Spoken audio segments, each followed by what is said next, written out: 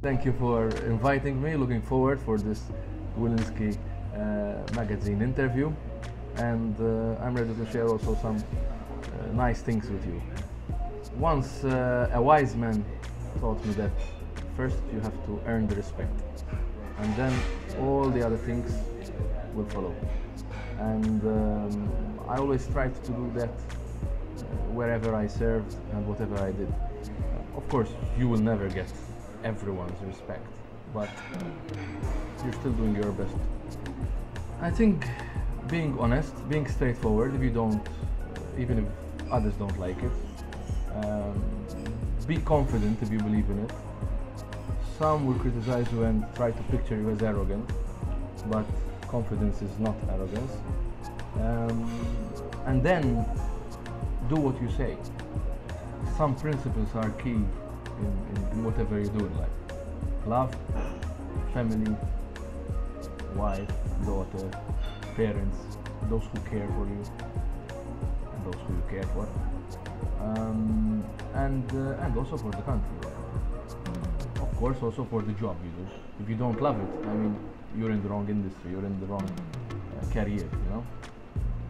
So my advice would be chase your dreams. I mean, dream big.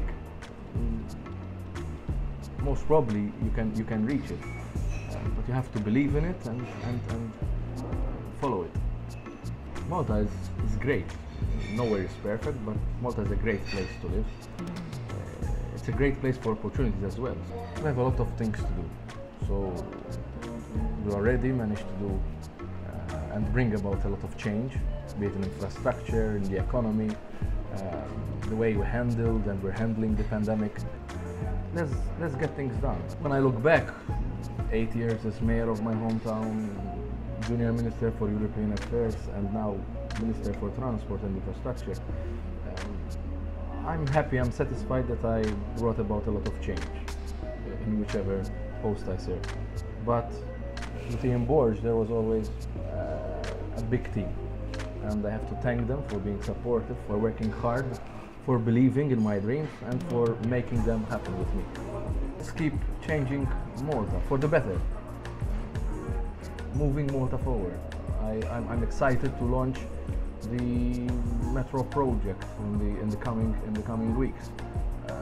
I'm thrilled to open the Malta National Park for all families later on this year, and we still have a lot of things to do. So let's work together. Let's criticize each other, but then at the end of the day, I believe we have only one goal. Everything is possible. Everyone matters. Let's keep improving Malta. It's our home.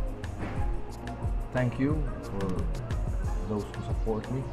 I will still have much more to communicate. Looking forward to have another coffee with Willinsky Magazine. Bye.